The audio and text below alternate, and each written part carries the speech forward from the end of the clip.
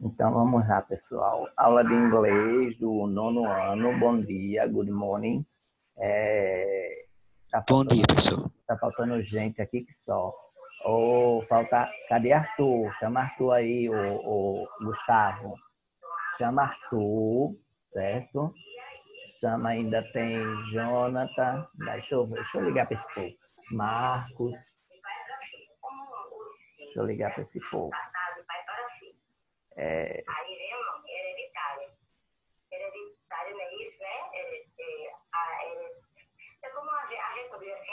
Obrigado, Luiz, por ter avisado. Tá faltando o Bruno, tá aí? Tá. Aí, Davi tá, Gabriel, Jonathan e Marcos.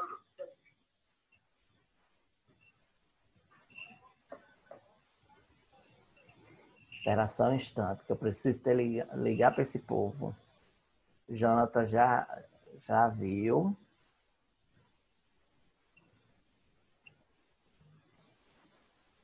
Vamos para o livro de inglês, o livrinho.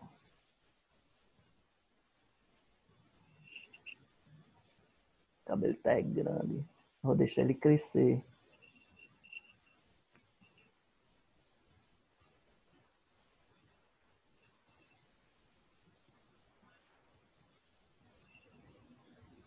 Deixa eu ver quem mais aqui.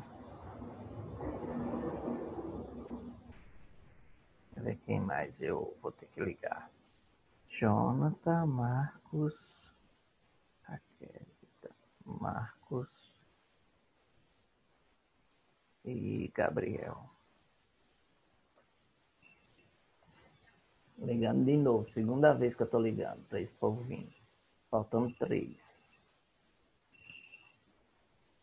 E depois dele eu volto para cá. Aí peguem um livrinho, página 12, Manila, Philippines, que a gente vai fazer a tradução e vai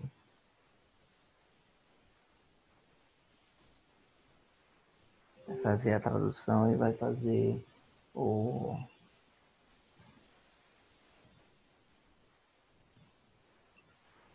Puxa, só um pouquinho para eu pegar meu café ali.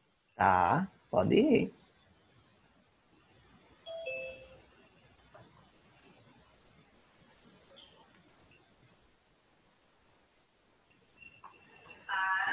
Então vamos lá, certo? Vou para aqui compartilhar aqui a tela. Para a gente pegar e ok. Então, Manila, Philippines, at the Redress, a gente já leu esse texto, foi no dia 2/8. Aí a gente vai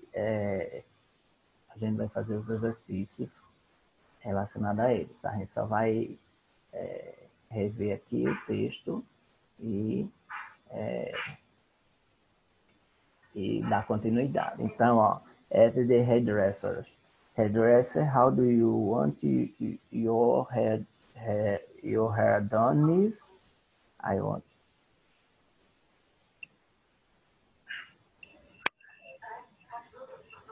want it done like Yasmin Nellis or the actress. She is our custom. Really? Does she usually come here? Yes, she usually comes here on Saturday. Do you like it this way? Yes, it's perfect. Do you want some hairspray on it? Does Yasmin use it? Yes, she does. So, yes, please. Yeah. Now, I feel like a Philippine movie star. Certo? Então, nós temos aqui a Tina, que está no cabeleireiro.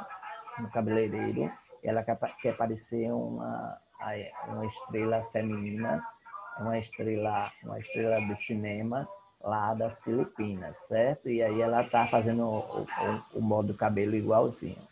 Aí, Philippines, capital, Manila, location, Southeast Asia, area 300 mil quilômetros quadrados, population 107.897.139, currency, Philippine peso, Language, Filipino English, Nationality, Filipino.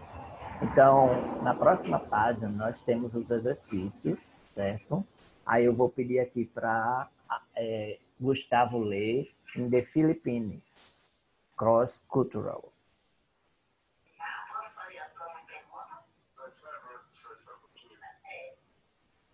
Gustavo.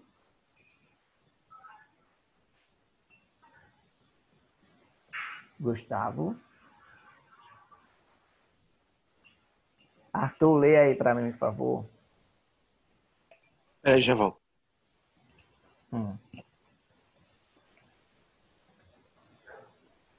In the Philippines, there are around 50 volcanoes. The main volcano is considered the most active and had about 58 eruptions until now.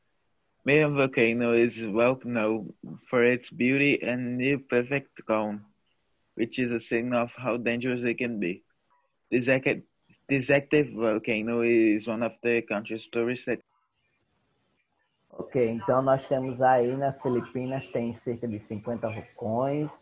Meio vulcano é considerado o vulcão mais ativo e ele tem cerca de 58 erupções até hoje, até agora.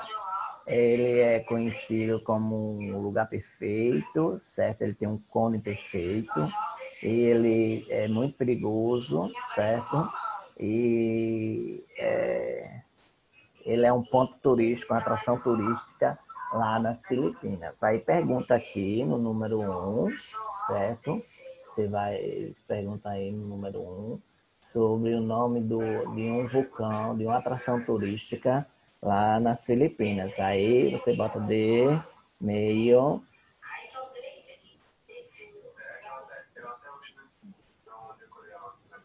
Pronto.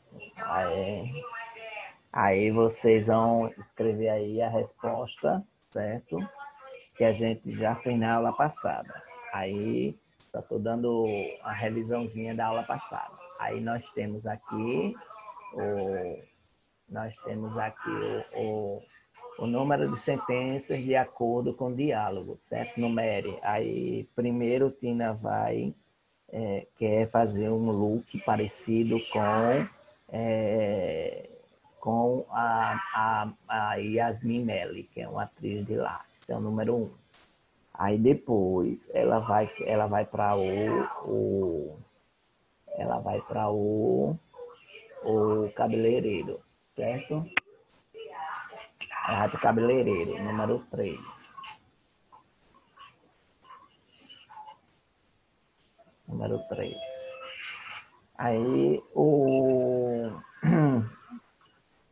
número 4, Tina se sente como filipino, se sente como uma estrela de cinema filipino. E o 2 é esse aqui, certo?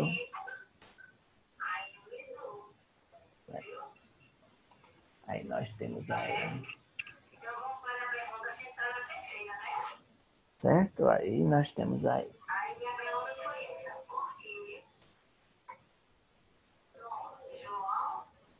Aí nós vamos para a próxima. Certo? Aí com perguntas curtas. Pergunta, Tina está em Las Vegas? No, she isn't. Certo? Look, Tina quer um look parecendo com Yasmin Melli. Yes, she is. A mulher Tina. Deixa eu ver aqui. A doutora de Tina é mulher? A doutora de Tina? Mas ela não está na doutora? De onde veio essa pergunta? Gabrielzinho, você chegou? Cheguei, professor. Certo. Cheguei atrasado porque acordei agora. Viu minhas ligaçõezinhas? Vi. Certo. Aí, ó, a mulher da doutora... Eita! O doutor de Tina é uma mulher. O doutor de Tina, mas é o doutor aqui não. Aqui é uma cabeleireira. Bota aí no X aqui. Mas essa pergunta tá meio sem lógica.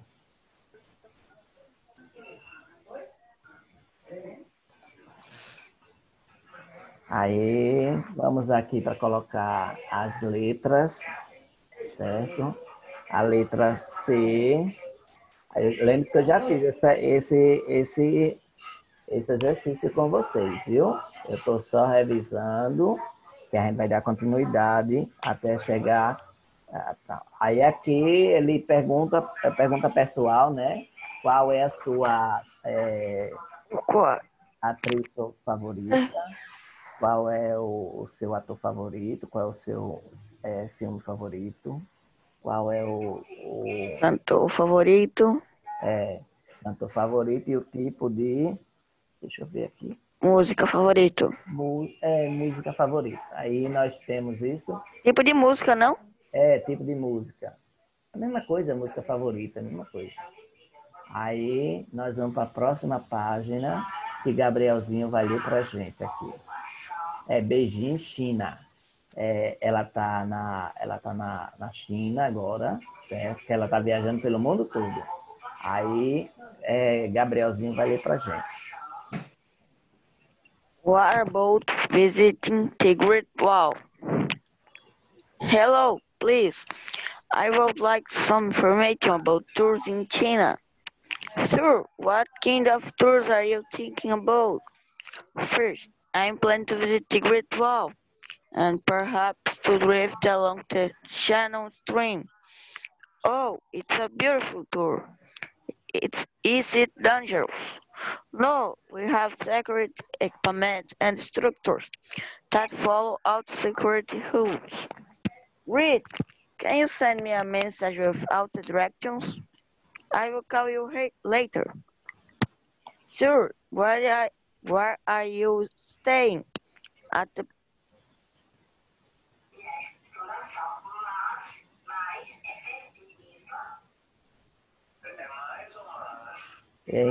O microfone dele falhou. At the Palace Hotel, ok, have a great day. Então, a Tina, ela está querendo visitar, ela está em Beijing, na China, certo? E ela está indo visitar a Grande Muralha, certo? E ela pergunta sobre algumas informações sobre a China. Aí que tipo de coisa você quer saber, certo? Primeiro, ela planeja visitar as Grandes Muralhas e talvez ir lá nesse Shannon Stream. Claro que vocês vão traduzir depois, né? Eu estou dando só umas ideias aqui, certo? Aí a atendente disse que é um tour muito bonito. Aí ela pergunta, é perigoso? Ela disse, não é perigoso.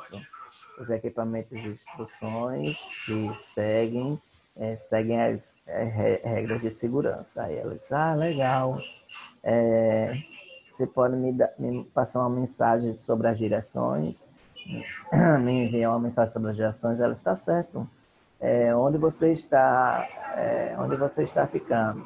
Aí ela disse que é no Palace Hotel e ela dá um bom dia. Então, essa é a história aqui. A China, Shine, capital, Beijing, location, East Asia, área 9.600.000 e 1 quilômetro quadrado, population 1.419.403.920. Currency Chinese Yuan, language Standard Mandarin e nationality Chinese. Aí vamos para aqui. Gustavo já chegou aí? Deixa eu ver se o Gustavo chegou. Peguei. Leia aí para mim, Cross Cultural. The Great Wall of China The Great Wall of China, one of the greatest wonders of the world, is listed Voltei, as a professor, porque a world. internet tinha caído. Tá certo, beleza. A gente já está na próxima página. Faltava pouquinho para É, terminar o texto, aí Gustavo agora está lendo esse texto. heritage site by UNESCO. The Great Wall goes up and down across deserts, grasslands, mountains, and plateaus, with approximately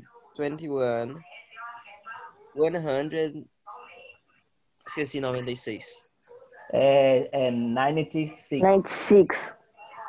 kilometers from east to west, with more than 2,000 years.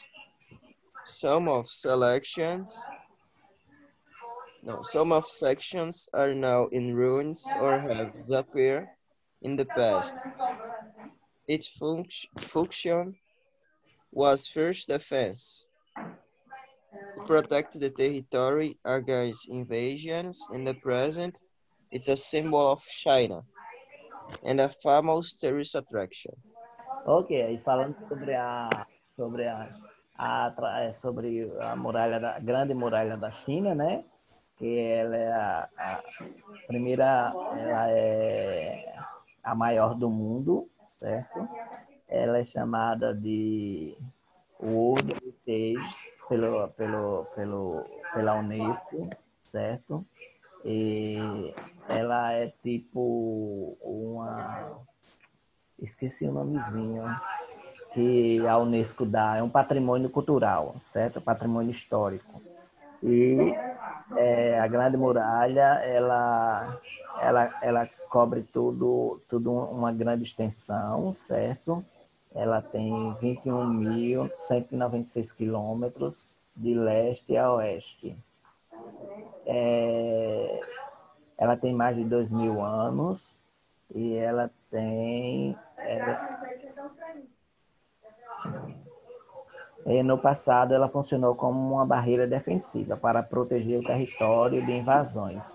E no presente, ela é o grande símbolo da China e uma famosa atração turística.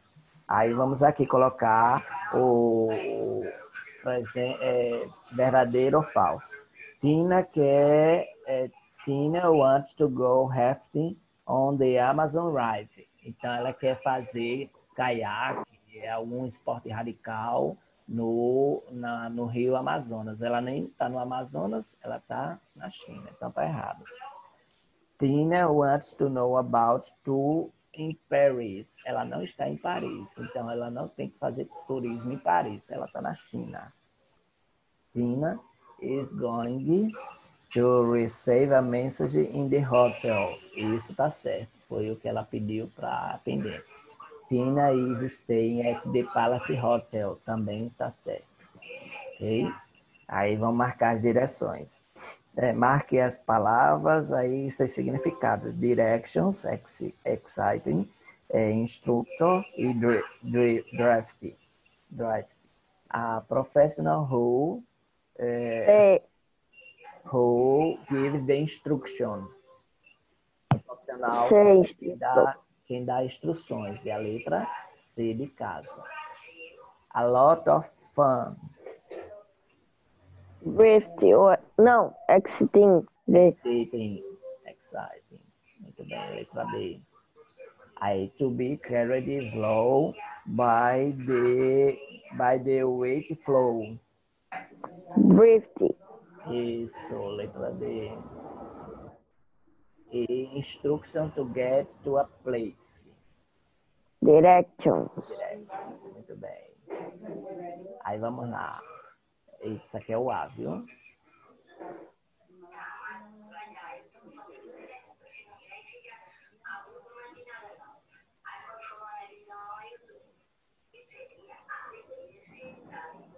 A letra A, né? Aí vamos lá. Pictures, believe, actions, answers, many e place. Então, aqui a gente já encerrou. Vocês passam aí no caderno de vocês. Que eu vou passar para a próxima questão. Aí eu vou passar aqui, ó. vocês colocarem essas palavras no coisa. Eu vou enumerar 1, 2, 3, 4 e 5. Aí, tá, 5 ficou feio. Pronto. Tina rode the rope. Well, where I am at the Great Wall of China. Can you? Picture it. No.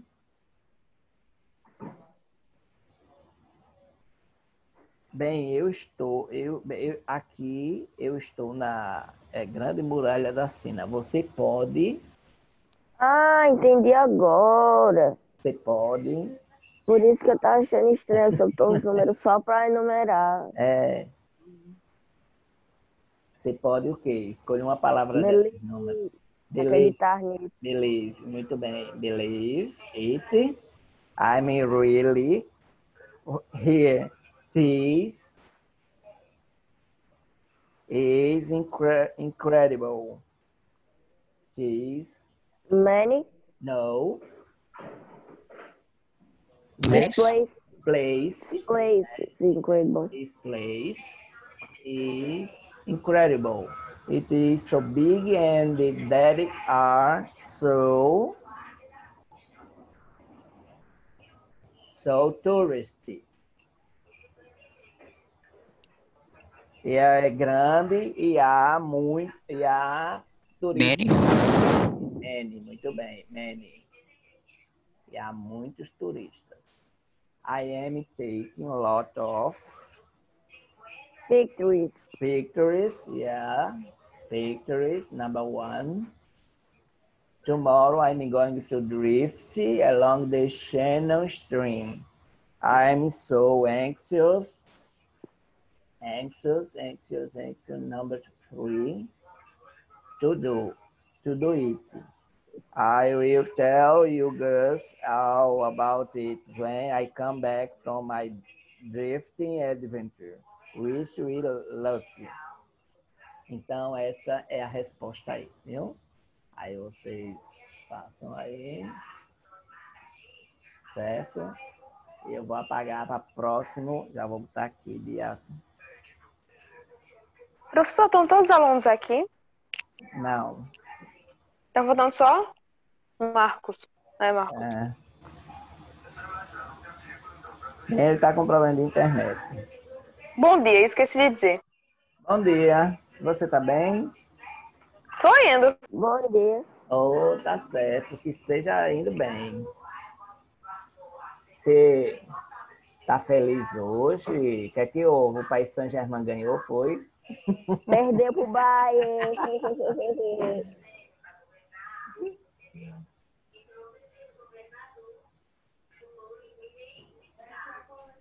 Gil, falta 1 minuto, viu? 1 minuto e meio.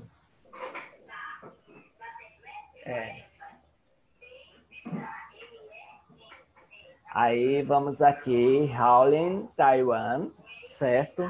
A gente vai dando continuidade a esse exercício e eu vou pedir para Gabrielzinho ler de novo. Lê aí para mim, Gabrielzinho.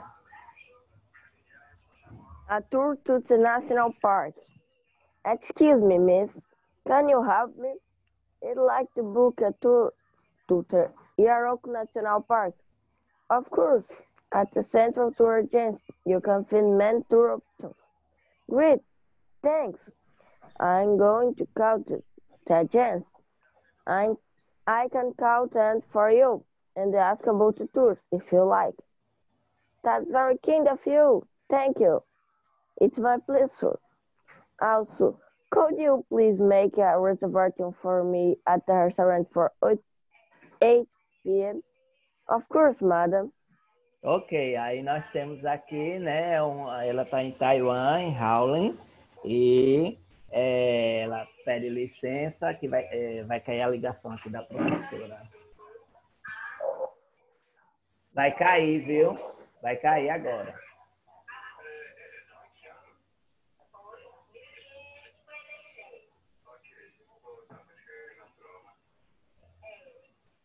Aí só um minutinho que vai cair.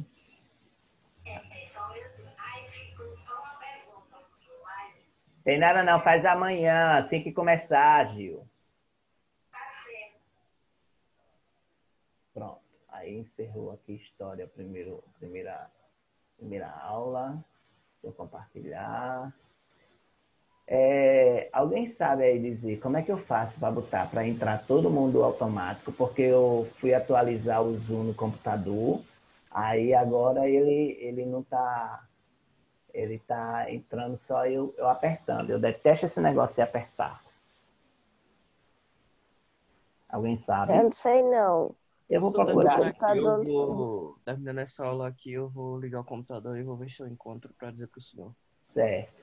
Aí tá certo, Gustavo. Aí você me diz. Eu sei que é nas configurações, agora eu não sei qual é a parte das configurações. Eu fui mexer ontem, aí não consegui, aí tô aqui nessa parte aqui, viu? Então, a gente vai continuando aqui e eu vou dar o link para a próxima aula da professora. Então, olha, nós temos aqui, né, ela está indo um tour pelo National Park lá em Howlin, Taiwan, e ela tá indo para essa, deixa eu ver que aula vai ser, sexto ano de história. Aí ela tá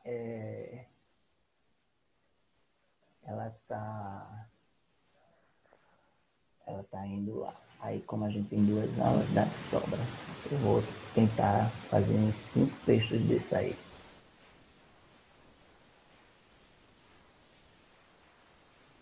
Vou procurar aqui o sexto ano. Sexto ano.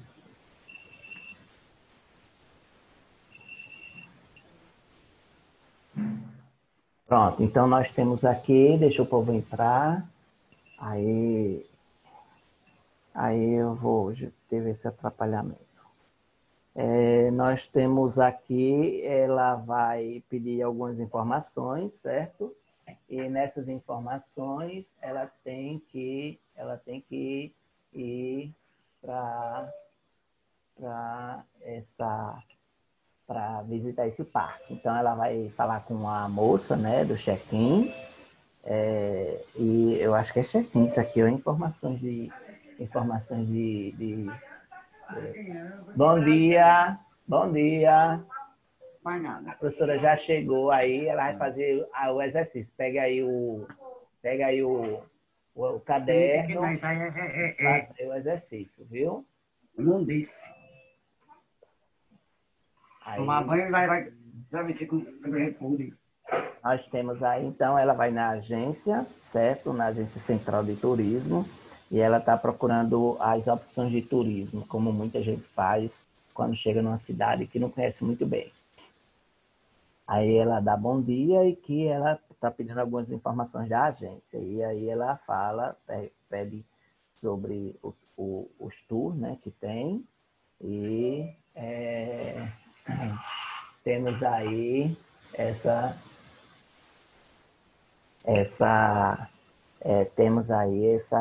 nova forma essa nova forma não, esse tipo de informação. Aí ela pede as informações e ela reserva um restaurante 8 horas da noite para jantar, viu? Certo? Gil, pode começar, viu? Não espere por mim, não. Vai logo perguntando aí e tal, viu? Que eu estou dando aula aqui, tá certo? Aí, vamos aqui. Então, nós temos essa questão aqui. Aí tem as informações de Taiwan, certo? Taiwan, capital, Taipei, location, East Asia, área, 36.193 km². Population, 23.749.986. Currency, New Thailand Dollar. Language, Mandarim and Chinese. Nationality, Taiwanese, certo? Então, nós temos aí essas informações. essas informações. Aí eu vou pedir aqui para Gustavo ler sobre cross-cultural.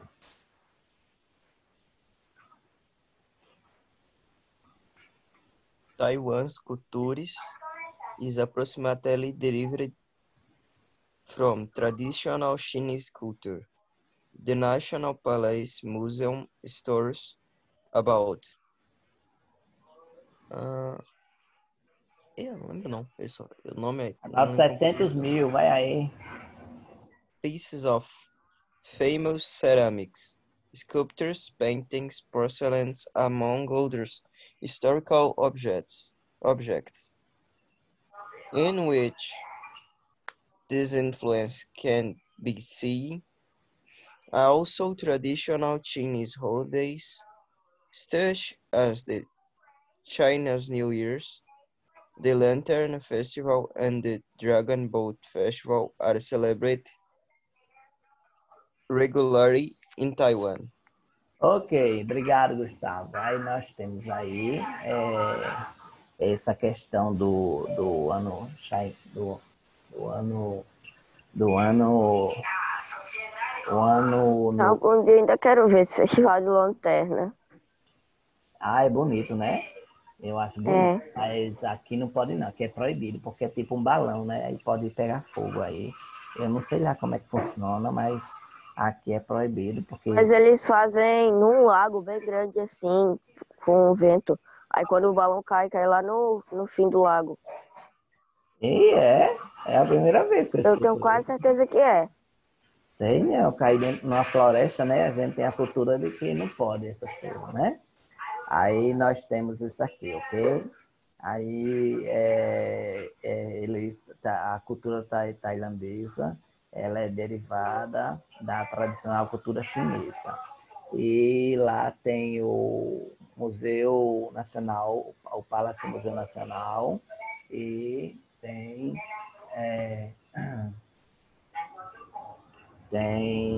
cerca de 700 mil peças de ceramistas famosos, escultura, pintura, porcelana, e tem objetos históricos e que tem essa influência que pode ser vista. Também o tradicional, as férias tradicionais chinesas e o ano novo chinês, com aquele festival de lanternas e o dragão, né, o festival de dragões, são celebradas regularmente em Taiwan, certo? Então nós temos aí essa questão e vamos fazer o exercício. Como está terminando a aula, vou mandar o segundo link agora para vocês, viu? Aí eu vou mandar agora, tá certo? Vou encerrar aqui, vou mandar o segundo link para a gente responder. Um minutinho, né? Entrou, chegou e